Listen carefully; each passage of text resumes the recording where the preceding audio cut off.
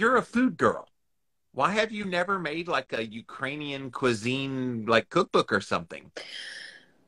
You know, I grew up with like my mom would make a lot of Ukrainian food, but then she also wanted to adapt the American culture. Ah, So, being that we've pretty much been here for a very long time now, yeah. that she started kind of doing more American recipes, and then it was kind of a mishmash. Now I make some Ukrainian influenced dishes, and I even have a couple on my blog, like Ukrainian cucumber, tomato, onion salad. That's like a very Ukrainian staple salad.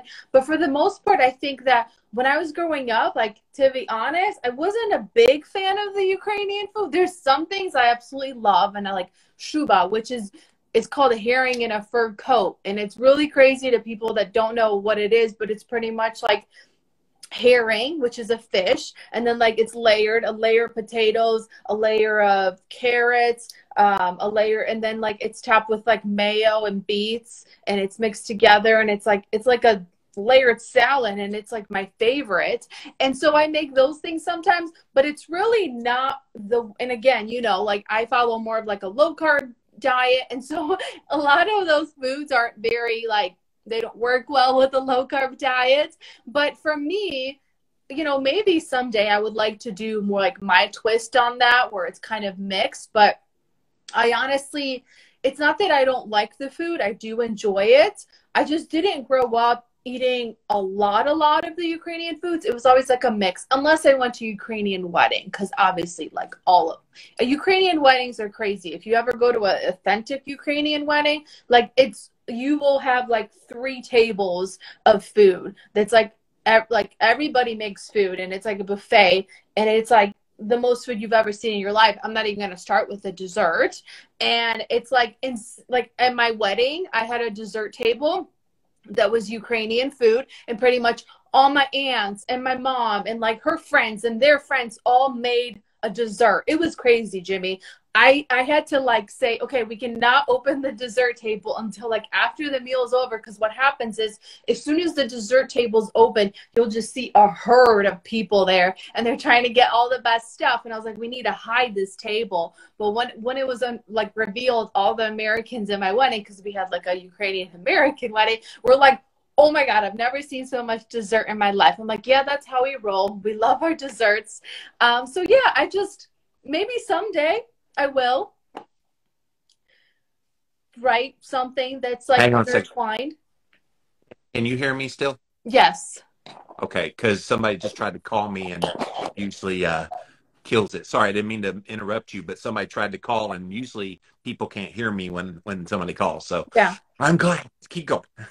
Yeah. So, I mean, I try to kind of intertwine some Ukrainian things into my recipes that I have on my blog, Eat Be Fit Explore, as much as I can. But again, because I mainly follow like the keto low carbish way of eating, paleo, it's kind of hard to do too much of it because it's very carb heavy and carb focused food.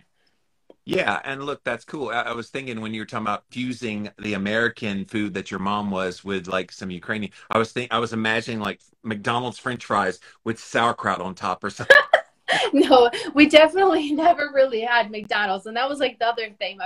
Ukrainians are very much of like, you eat food at home and you make food at home. And like, they don't Yes. really like to like go out to eat. Like my parents probably, I can count on like my 2 hands the amount of times my parents went out to eat. And it's very Yeah. much like you make food at home, we make it from scratch. It's kind of their love language. I would say Yeah. the food is like my mom's and a lot of Ukrainian women's love language. It's how they show love. It's how they serve. It's like how they, it's how they feel that they're contributing. And it's a big deal for them to host. And it's like, it's really everything to them. And it's almost offensive. And side note, if you ever go to somebody's house that's Ukrainian or Ukrainian offers you food, it's actually pretty offensive to say no. So even if you're not hungry, just take a few bites, because they do take that seriously, because that is a big part of the culture and the love language aspects, that it's almost like offensive to them if you say no to their food. So Yeah, and I mean, I've seen that in a lot of places around the world. America's the only one where we're like, yeah, give me all the fast food and as quickly as possible, and we don't really make it a communal experience, which is why family is probably so precious because there's talking and during the communalness of eating and sharing a meal. And yeah, just culturally, that totally makes sense. How about obesity and chronic disease? Is it rampant? It wouldn't sound like it would be. It sounds like if they're eating at home, trying to focus on, I mean, obviously carby foods, but maybe Mhm. from a genetic standpoint over generations, they've adapted to be able to eat those carbs and not be harmful within that context. Or has westernized food infiltrated? Do you know? So I think it's kind of a mix. I think in Ukraine itself, I don't think the obesity and diabetes are as prevalent as the Ukrainians that migrated to an American culture. And part of that I also think is just like the amount that they like move over there and walk over there. And not that it's like Yeah. all about calorie balance as we know, but there's just the work that they do, the physical work and the walking places versus just sitting at a desk job for 8 hours a day and stuff. I do see, unfortunately, that a lot of the Ukrainian community has, there are issues that are coming up with diabetes. Um, In Cleveland, and you're saying? In Cleveland? yeah, well, so right now I live in Columbus. I Okay. moved out here when I Oh, got Ohio. married. Yeah, Ohio. when my husband he just was like, okay, I'll come to Columbus. But in general, I do see it like the older that they get, there are a lot of Ukrainians that are struggling now with obesity and diabetes, but like specifically, even some of my family members, which is very devastating and heartbreaking. But that's again because they're just very traditional and they're very stuck in their ways. Like, well, this is what I grew up eating. I grew up eating potatoes, fish and potatoes and the pierogies and the pelmeni and the vareniki and all of these things that are like pretty much like carb based. And that's if that makes a majority of their diet. And the vegetables that they do eat, a lot of it's like corn or sauerkraut. And so it's like it's hard because there's some that adapted to like more of healthier ways of eating and the low carb or even just like focusing on quality protein and vegetables and good fats. But there's some that are just they don't want to change and they're set in their ways. And it's unfortunate. I even know friends that talk about their family members that they're on the verge of getting their like legs amputated because of their diabetes and the severity, and they just refuse to change their lifestyle. And that's again also another piece of Ukrainians is like we as a culture are very stubborn. I am very stubborn, and I will admit that. And I think that's a very cultural thing where we just like we're stubborn. We just don't want to change, and it's hard for us to adapt to things. And it's just like a mindset and a culture thing. So unfortunately, there is a price to pay when it comes to that when you're not going to be changing your lifestyle, and that's just unfortunate. And the only thing we can do is like educate and kind of change the generations, right? From going forward. Yeah. Well, let's talk about the socioeconomic aspect of the Ukrainian kind of culture. Is it a low class kind of culture, kind of a middle class dominant like we are here in America? Are there great divides when it comes to income? Want to talk So I about would that? say it would probably be like more low to middle. Okay. Again, I mean I grew up here and I'm like very like I would call myself an American even though I was born there and I'm like Ukrainian. But I would say for the most part it's more on the poorer end and middle class. Like Ukrainians are very frugal, so they're all about savings. Yes. And it gets a little extreme at times, like, oh no, that's too much, or we can't afford this, or how can we save money? They're very like bargain hunters, very very big in the culture. So I think that's just like from growing up and not having a lot of money. So I Yeah. mean, I'm sure there's pockets of Ukraine that's more wealthier, but I would say in the area that I grew up it was more of a low to middle class. Now, my dad had a great job. He went to college. He was actually a watchman watch repairman, which was actually considered a very prestigious job in Yes. Ukraine. And so, you know, it was fine. I mean, he grew up really poor, but we were making do. But he just knew that he wouldn't be able to get the opportunities that he could in this country because of that, just like income levels and the amount of money to make and all that stuff. But I would say in general, it's the culture where I'm from, it's more focused in like just that there's like always a shortage of things. And it's like you have to save your money. And what are you saving it for? I don't know. And that was kind of the hard thing for me to get past when I started my own business, because my mindset was very programmed with my upbringing that there's never enough. And there's, you know, if I take a piece of pie, then nobody has the piece of the pie type of thing mindset. And so it's like, you know, you have to save and you can't spend money on this. And how dear, oh my gosh, you paid this for what?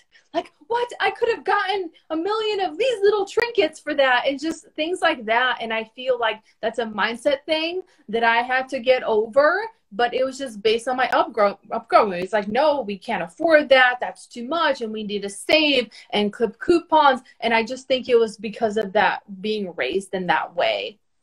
Yeah, I can tell you here in the South, there's a lot of coupon clippers and always searching for bargains. And so, Sales, yeah, getting everything. Oh, that will go on sale. Let's just wait. Or, you yeah, know, the like almost expired meats and groceries and all of that. And it, you know, to each their own. That is like a mindset that I had to get over with starting my business, because I was like, I will not be successful in business if I have that lack, you know, that lack mentality. it's good for survival, though. So it's good that that's the Yes, mentality of course. that you can last if you have that mentality. Whereas if you're less frugal and everything's gone, then you might be hungry and not be able to eat.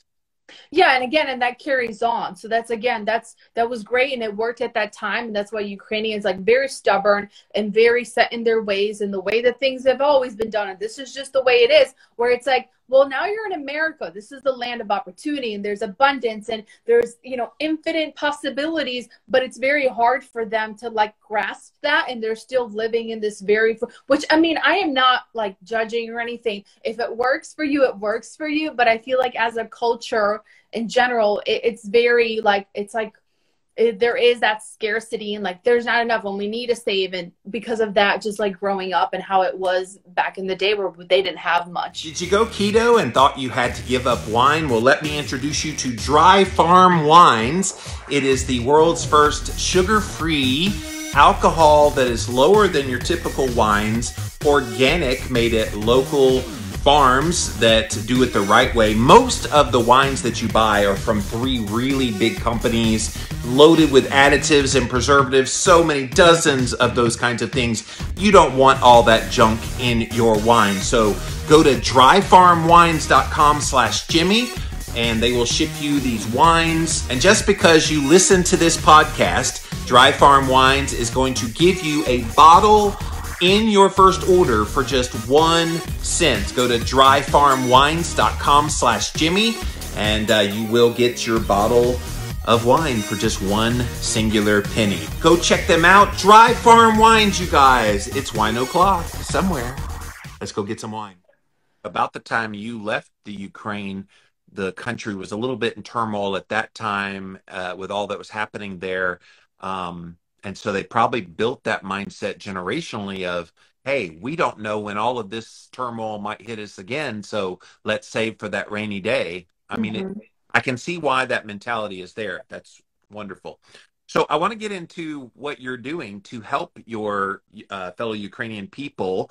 And again, you wrote a wonderful post. Again, guys, go to Eat, Be Fit, Explore over on Instagram. She's got a wonderful picture of herself when she was immigrating here. But tell us a little bit about what you are doing to try to raise money to help your fellow countrymen. Yeah, so, you know, I was thinking about it, and it was just, I got to the point where I was like, okay, you know, I'm praying every day, and sure, I can do that, but like there has to be more that I can do. And I just kind of felt a little guilty because I was like, you know, that could have been me.